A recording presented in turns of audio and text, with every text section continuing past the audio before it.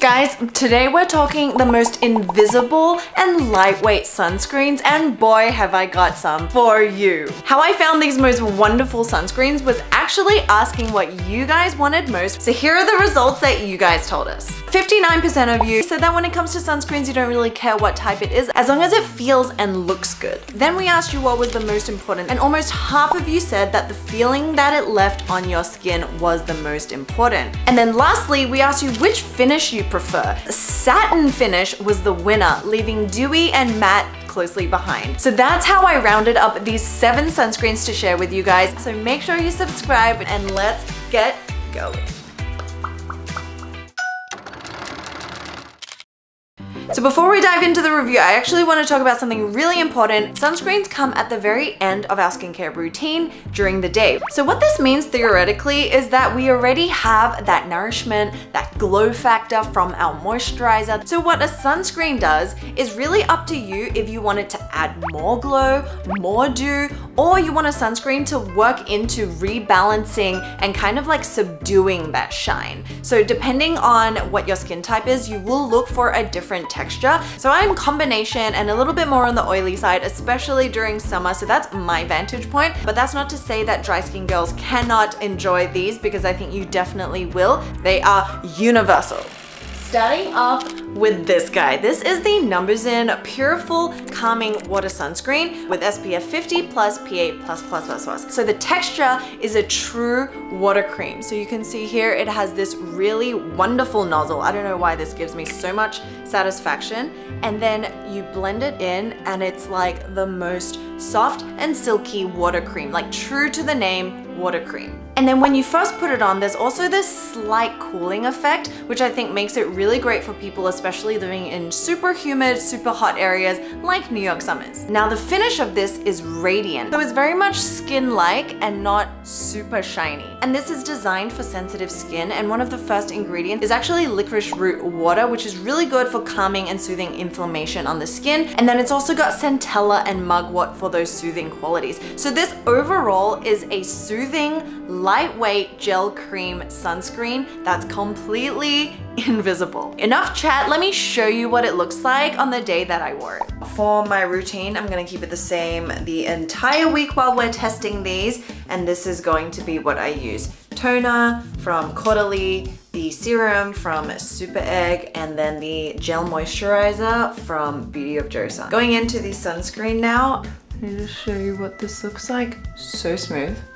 It's completely invisible. Doesn't even catch onto my hairs and make them white. And then I looked into the formulation, and there's actually an ingredient that gives this finish a very soft focused look. So that's why I said it looks radiant, but it's not shiny, it's not oily, and it's not greasy. And that's why I think this really stands out in my book and is my new current favorite. Okay, so it's been 2 hours. I want to show you what it looks like. It's like not greasy, it's actually not sticky. My skin looks so healthy.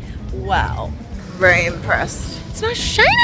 So final thoughts for this one. Pilling, none. Consistency on a scale of 1 being gel, 10 being a thick cream, this sits at about 2. Super lightweight. Then on the scale of stickiness, where 0 is like no feel on the skin, it just completely evaporates, which doesn't exist for a sunscreen, and 10 being that it's super sticky. This one is 4. It feels moisturized, but it's not greasy. Then for the shine factor, with 0 being completely matte, 5 being that satin finish, and then 10 being shine bright like a diamond, this is the perfect 5. Truly the porridge that was just right.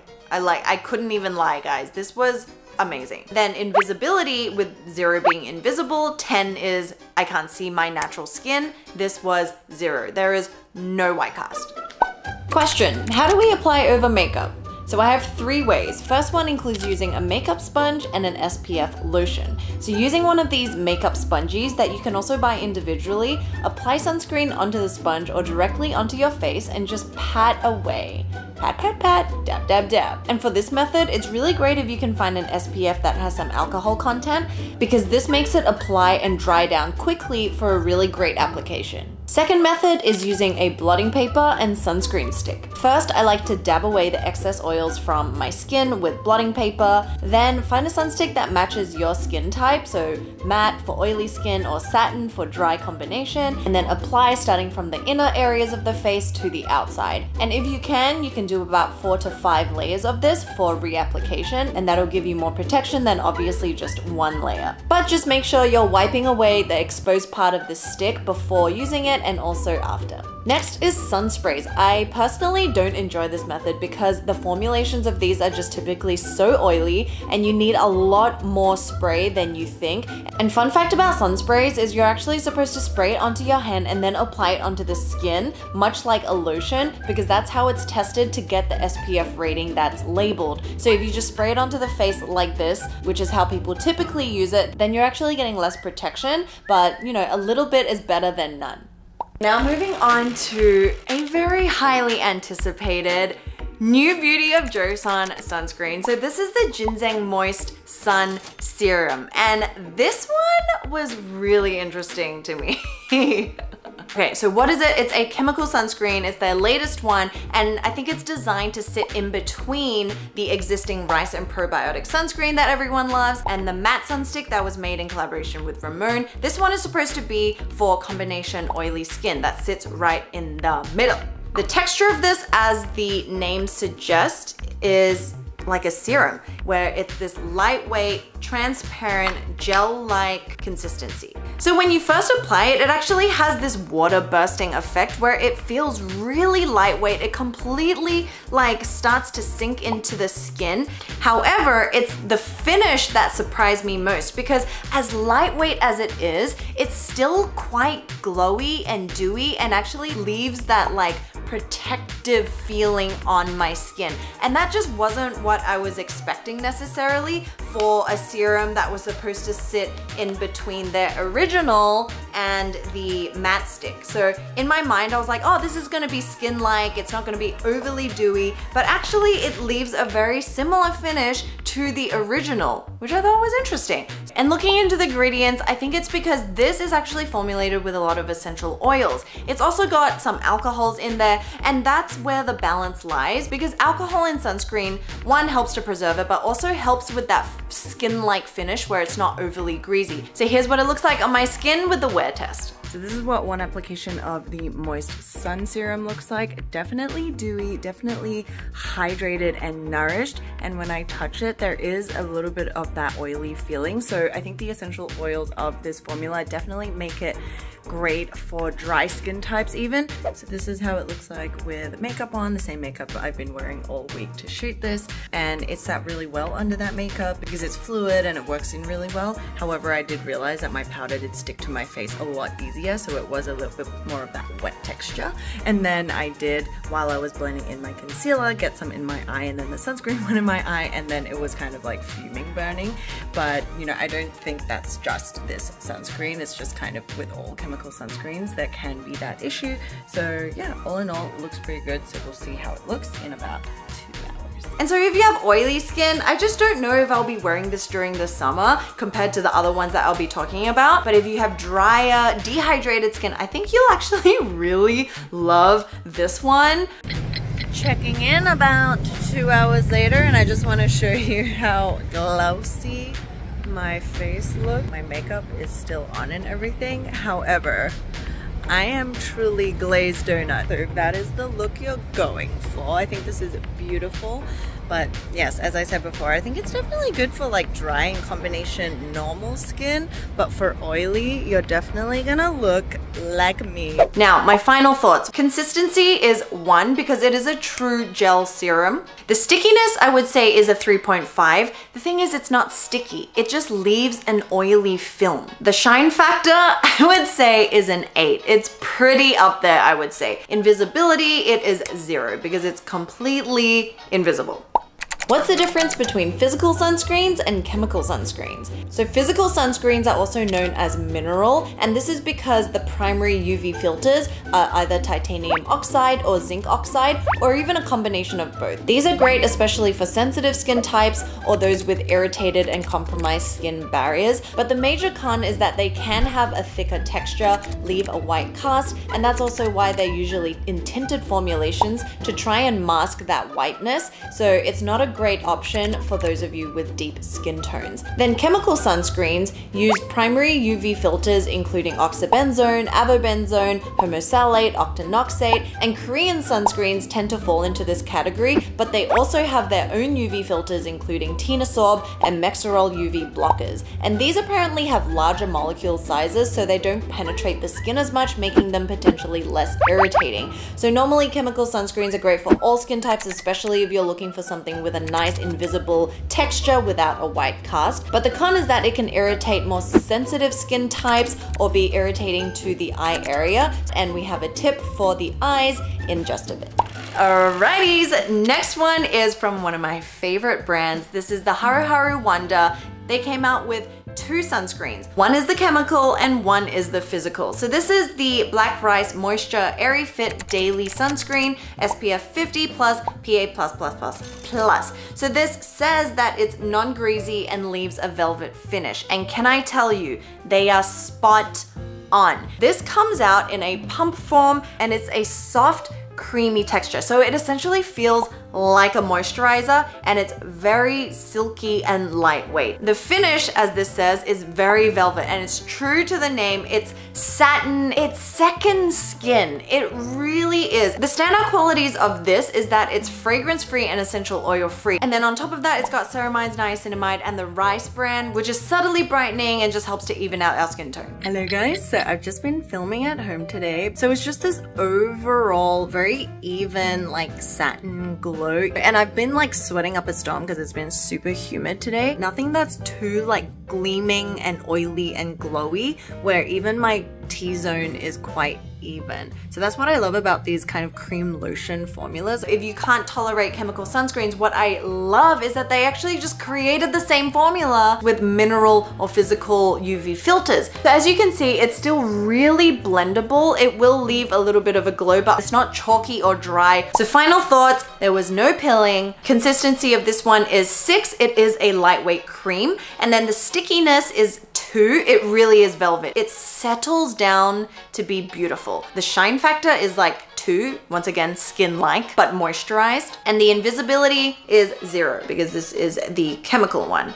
How long does SPF last and how often do I reapply? So the general rule is to reapply your sunscreen every 2 hours, especially if you're outdoors and exposed to direct light. And if you're swimming or sweating, you want to find sunscreens that are labeled with water resistant and sweat proof because those have gone through a completely separate testing to make sure that it is. And if you're wondering what the SPF on the bottle means, it's actually used to calculate how long that sunscreen will protect our skin before it starts to burn. So for example, let's say our skin can be in the sun for 10 minutes before it burns. With an SPF 30, that means it's 10 times 30, so we can be in the sun for 300 minutes until our skin will start to burn again. But keep in mind, this is just an approximation and everyone's skin type and skin tone and color will be different and vary. So when in doubt, just reapply.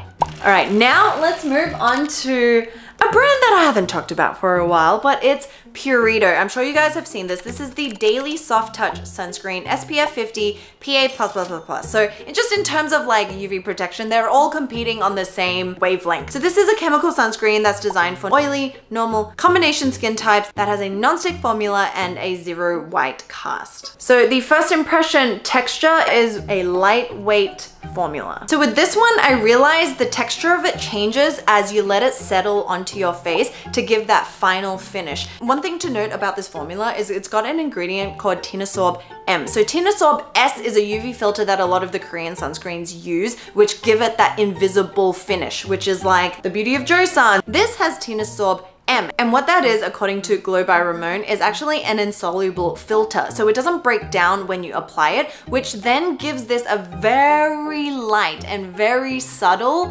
whitish aura when you first put it on. What I noticed about this one is that it's super blendable, super moisturizing, but in terms of blendability, this one does settle down to dry a little bit faster than something that's more of like a gel cream. Now the finish of this one is that it actually gives a radiant glow. So it's not completely dewy and oily, but it's also not as skin-like and velvet matte as the Haruharu. And going back to like the finish, I think what makes this less mattifying, it's got vitamin E, it's got ceramides, as well as alpha bisabolol. So bisabolol is actually an extract of chamomile, which gives it that calming, soothing quality. But what that also does is actually create a more dewy finish and is a little bit more glowy than the Haruharu. You can see that it's got just a little bit of radiance, but it's not overly shiny, it's not sticky either or like greasy, but there's overall just a very nice glow on the skin. And unlike other sunscreens where you touch your skin after you apply it, it's like full on greasy, this is actually like